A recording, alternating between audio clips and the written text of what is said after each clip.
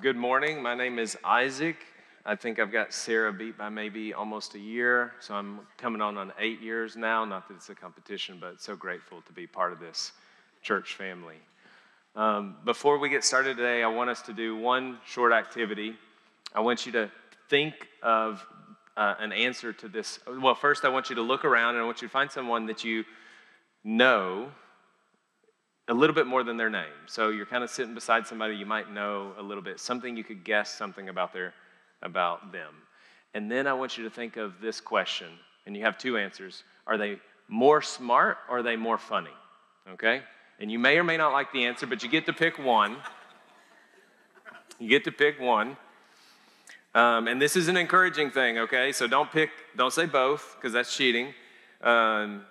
But also, don't say any other words either smart or funny. Those are the two words you can say. So literally as simple as that. Right now, find that person you were thinking about, that answer that you were going to give them, and say either smart or funny.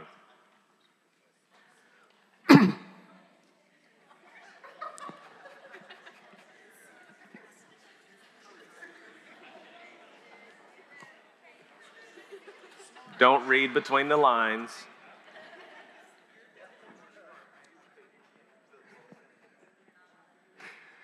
Okay, so why do we do that? Well, because we're talking about, and we talk about this a lot at Two Rivers, that we're this church family and we know each other. And the people around us, they can see things about us. They know us. They know things about us. And they can speak to us and speak about us. And so the passage we just read, or Sarah just read for us, is from someone who knew Jesus. This was his disciple John, also known as the disciple whom Jesus loved. He spent almost every day with Jesus for about 3 years. And this disciple was a very, very close disciple with Jesus. And in fact, that as Christ was on the cross, he looked down and saw John with his mother Mary and said, basically entrusted the care of his mother to John. You can see John 19 for that at another time, but what John has to say to us matters because John knew Jesus. And he has the authority to speak to our hearts today about who he is. So let's pull that text back up. You see the very active knowing of Jesus we have heard, we have seen with our eyes, we've touched with our hands concerning this word of life. And now he's testifying and proclaiming to us about this eternal life. And this is his message, that we have heard from him and proclaimed to you that God is light, and there's no darkness in him at all. You see, this is someone who heard Jesus' voice, he saw him with his own eyes, and touched him with his own hands. And this beloved eyewitness testimony is a proclamation that God is not just smart or funny, he is light. And there's no darkness in him at all. And we're going to talk about this word darkness and light today a lot. And when we hear that, we can think physically, like there are things in the back of the room I can't see right now because they're in the dark. There's a dimness there. Something is obscured in my view. Or it could be there's a depravity, or there's something that's broken, and there's something incomplete. And what John is saying, definitively, I've been with him, I know him, there's none of that in God. There's nothing hidden that might harm us or betray us. God is someone we can trust completely, and he's light. And when light comes into darkness, darkness is expelled. It runs. That's who he is. We can see this all the way in the beginning of this text. And I'll kind of pause here and say, if you're wondering how to take notes today, I'll tell you. We're going to go through a lot of different scriptures. And you've got a blank page in front of you on your bulletin or in your journal. I want you to just write down some of these references or some verses that come to your mind, because at the end, we're going to kind of send this home and say, let's take God's word and let's take this journal that John was talking about. And maybe you're not an experienced journaler, and that's okay. I wouldn't consider myself a great journaler either, but we can always write God's word. And that's what we're going to go home with today, is we're going to go home with God's truth, and we're going to put pen to paper and write it down until it becomes true in our hearts. But we see, starting in the very first words recorded in the Bible, in the beginning God created the heavens and the earth. And the earth at this time was without form, and it was void, and darkness was over the face of the deep. And the Spirit of God was hovering over the face of the waters. And God said, "Let there be light." And there was light. And God saw that the light was good. And God separated the light from darkness. And he called the light day, and the darkness he called night.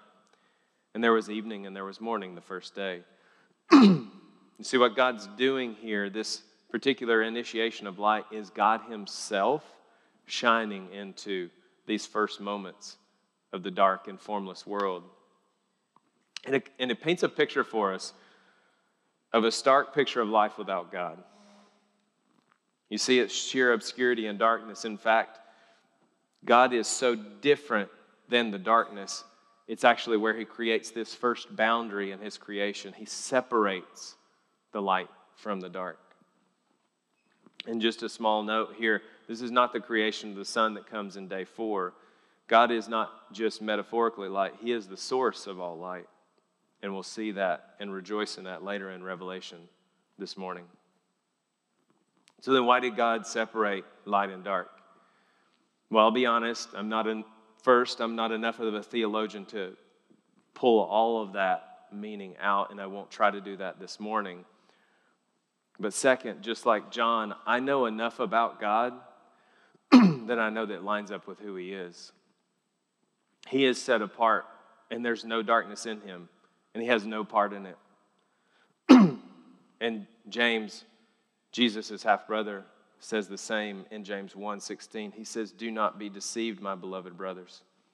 Every good gift and perfect gift is from above, coming from the Father of lights, with whom there is no variation or shadow due to change." So why are we spending time here talking about God is light? Because if we look at God and his character, who he is, how big he is, how he operates, how good he is, how different and just set apart he is, we might start to see how beautiful he is. We might start to see what John was saying, that he is light and he is life. We might start to believe that when he comes into a situation, that the darkness will run. It'll be expelled.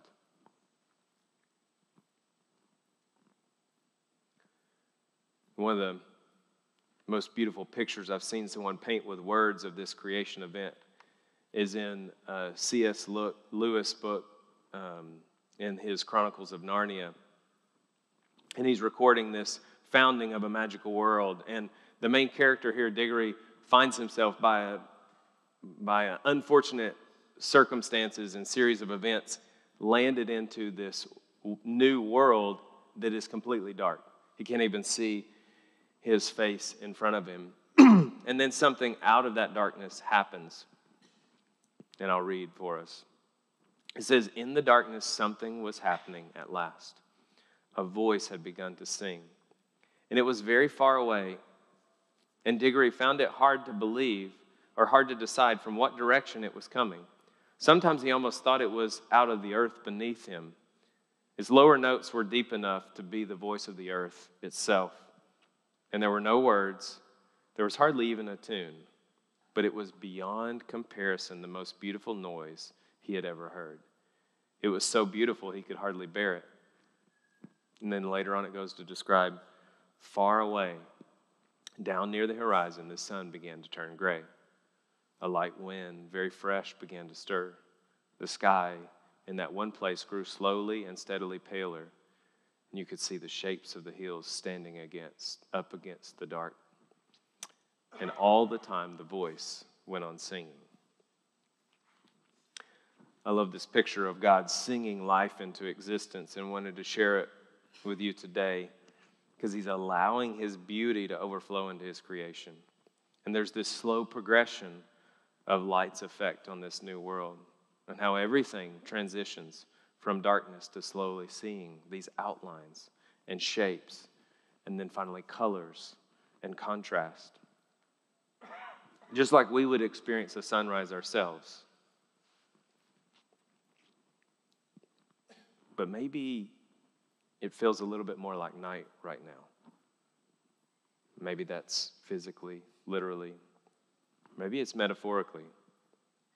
You see, the time did just change recently, and the night sometimes comes before we make it home from work these days. Or maybe it's just difficult to see things. The same things seem dim and obscure and incomplete.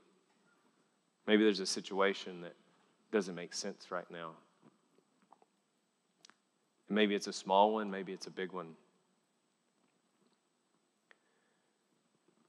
But because God is light, our future is incredibly bright with him. It may be dark right now. In fact, we will have many times in our lives that will seem dark. In all of our lives, once we see Jesus face to face, we'll look back and say, now I know what light is. That was the dark. But that's not where we're at today. Today we're waiting for that future day. And we're waiting in the dark for the morning light. Another question, who here is a morning person? You'd like to get up early? I find myself a lot of mornings sitting in the dark, holding this Bible, holding God's Word. And most of my days look quite busy, and there's a lot of things to do. But in the morning and in the dark, I hold this Word. Sometimes I'm reading it. Sometimes I'm just holding it because I'm just still waking up. But I am waiting with the Lord. And I love the picture of the light just slowly illuminating the things that I can't see before that light comes up. And that's the same way this Word is. This Word, there are many things in my life right now that don't make sense to me, but I'm going to keep holding on to this Word until it does. I'm going to keep holding on to Him. And there's a great song that captures all of these emotions in me and maybe in you as we're waiting in the dark, and I want to share it with you. It's a song by Andrew Peterson. It's called The Dark Before the Dawn. And this is how he starts the song. He says, I've been waiting for the sun to come blazing up out of the night like a bullet from a gun, until every shadow is scattered and every dragon's on the run. Oh, I believe that the light is going to come. And that this is the dark. This is the dark before the dawn. And he goes on further to describe this dark. He calls it the storm. He says, this is the storm the storm before the calm. This is the pain before the balm. This is the cold, it's the cold before the warm. These are the tears before the song. This is the dark. And he laments of only seeing darkness. He says, sometimes all I see is this darkness. Well, can't you feel the darkness?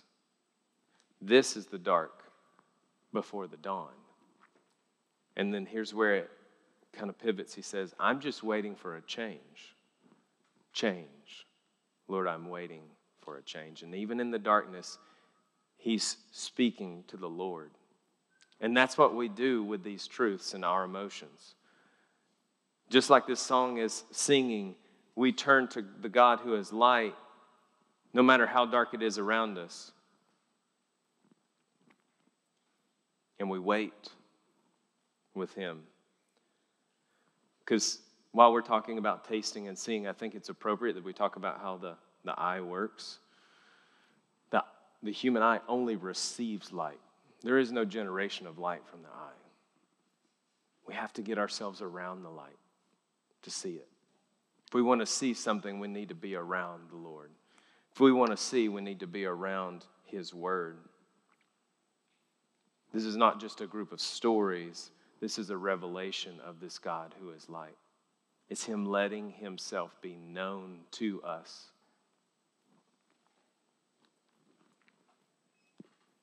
It teaches us how to wait, how to live.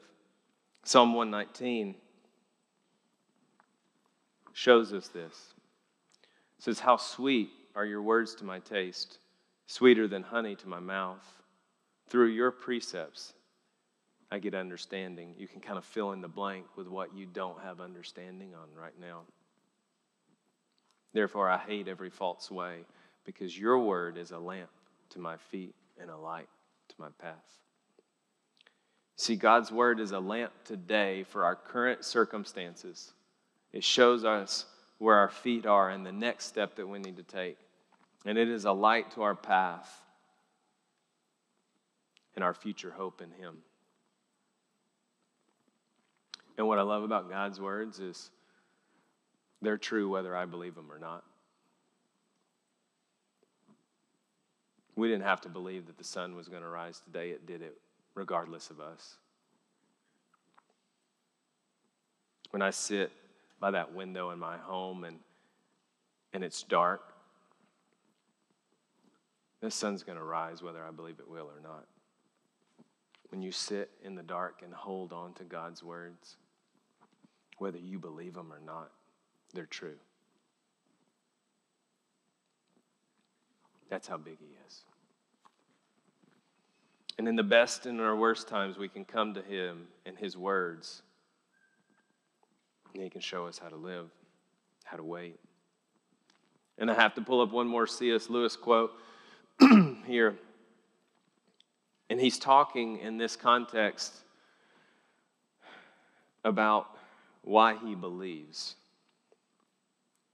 And he starts this, it's a paper called Is Theology Poetry? And he starts with a short phrase. He says, I was taught in school when I'd done a sum to prove my answer. And then he goes on to talk a lot about how he proves that answer. But then the summary is this. He says, I believe in Christianity as I believe that the sun has risen, not only because I see it, but because by it I see everything else. And it's just a good reminder for us what makes sense to us outside of God. Where is he shining his light? And where do we need him to shine his light so things start to become clearer?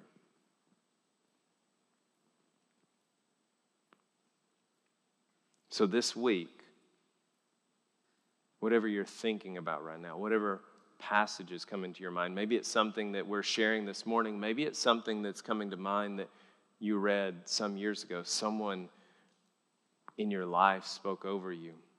Write that reference down. Write just a note down in your bulletin or in your journal.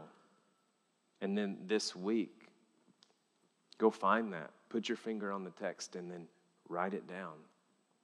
And then write what God's telling you through that. Something that's been sweet, something that's been hard to believe, and anything in between. Because this is God's word. It's alive. John said that it is his life. So let's run to that life. And John's talking about Jesus, how he came in flesh. And he's this ultimate revelation of who God is and what he's like. Because God's revealed himself in songs, in the Psalms, in wisdom, in the Proverbs, and ultimately in his Son in the Gospels. And Hebrews 1 clearly says this, that there were many ways that God spoke to our fathers by the prophets, but in these last days he spoke to us by his Son. And he goes on to describe the Son as the radiance of the glory of God. Now there's a cool picture I can put in your minds. That if you don't know, the sun is quite large and quite hot. It's very far away, some 93 million miles away. And so if you have this image of what is he trying to say by the radiance of the glory of God, he's literally describing God, the Father, as the Son. I know that's kind of confusing because it's like Father, Son, but S-U-N. And then Jesus as the rays of light traveling that 93 million miles to us. You see, the giant fireball that is the sun so far away does not only light up these skies and give light to everything, it actually warms our skin. And when I was looking at this was one of the sweet things that I found in the text as I was preparing for today. You see, when Jesus let his light shine into the world, it was not to a formless and void world, but it was to a people.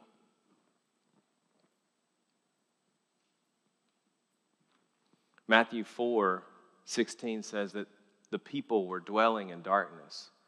They have seen a great light.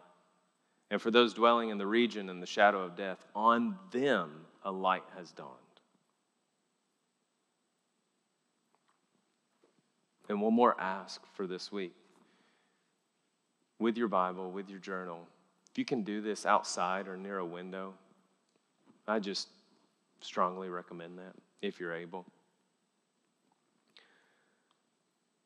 And just think about these images of, I see this sun, it's so far away, but somehow I still feel it right here on my skin. I can see it with my eyes. And that's what Jesus did. He did not stay far off. John 1:15 says, in the beginning was the Word, and the Word was with God, and the Word was God. He was in the beginning with God. And all things were made through him. And without him was not anything made. In him was life, and the life was the light of men. And his light shines into the darkness, and the darkness has not overcome it. See, Jesus did not come into an empty place, but he had friends. He ate with people. He laughed with them. He cried with them. He walked with them and showed them how to walk in his light, even when everything around them was dark. In fact, there never was nor has been a darker day than when Christ was crucified on the cross. You see, he prepared his friends for this. He told them this day was coming, and then it finally came in Matthew 27, recording the death of Christ on the cross. And it says, now from the 6th hour there was darkness all over the land until the 9th hour. So maybe you use AM, PM, or maybe you use military time. This is counting the hours from the light of the day. This was about noon to 3 p.m. The brightest time of the day literally went dark because the light of the world was slain. But the darkness did not overcome the light. In the same way that if we turned all these lights off, we shut all the TVs off, we closed all these doors, that candle would still be lit, no matter how dark it is in here. And that's the truth about who God is. So Matthew 28 says, after the Sabbath, toward the dawn of the first day, Mary and Mary went to see the tomb. They didn't see the tomb, they saw their risen Savior. And he told them, come near. And they touched him, and they worshiped him. He gave them greetings. And then he encouraged them. He said, don't be afraid. Don't worry. What just a beautiful picture of who God is. Go and tell my brothers to go to Galilee, and there they'll see me too. Best thing we could ever hope for in experiencing and seeing the character of God is in his son Jesus.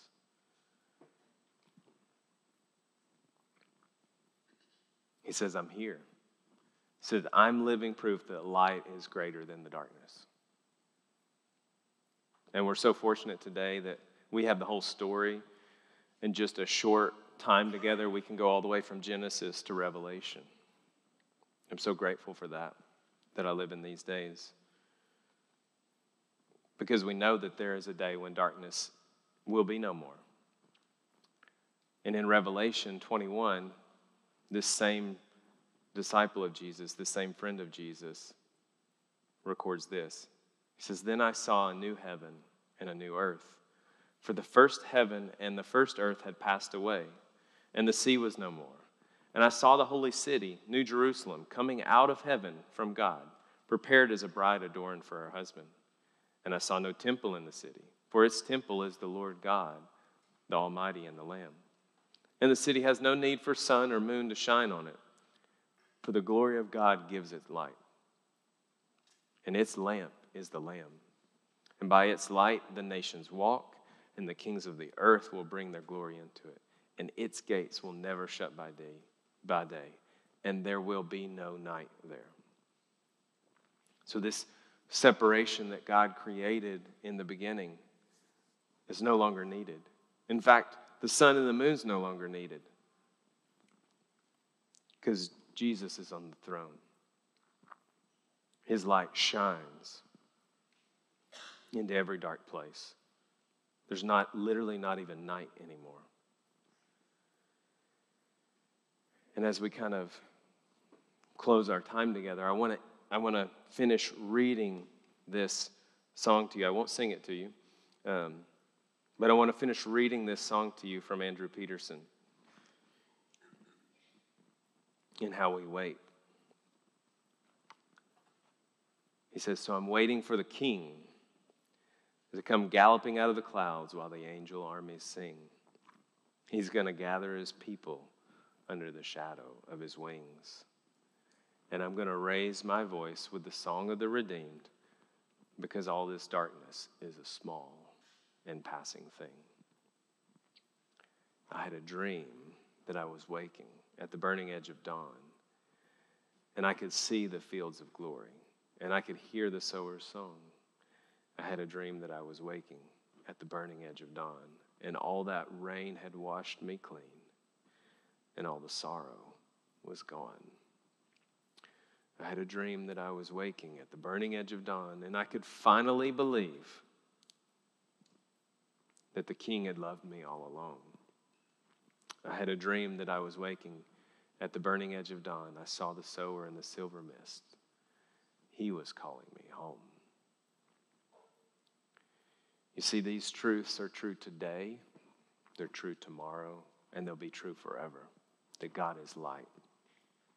And as we get ready to come to the table, I was thinking about Thanksgiving coming up, and some of these truths we can taste and experience today. There are areas of our life where we need light to shine now.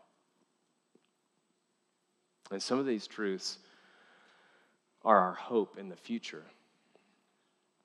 And so when we come to this table, we see that. We see Jesus' body broken for us. We see his cup, which is his covenant, his blood poured out for us. And we're going to take this, just like Thanksgiving's coming. And just like when we're ready for that meal to be done, has anybody ever been really impatient and you just want to try something before it's quite done in the oven? We're going to come and take and taste today with anticipation that one day we will sit at an actual table with the God who is light, and we'll eat with him, and we'll fellowship with him, and we'll look back at everything that was dark before, and it'll be gone, because it'll be with him in the light. So come and take a foretaste of what is to come.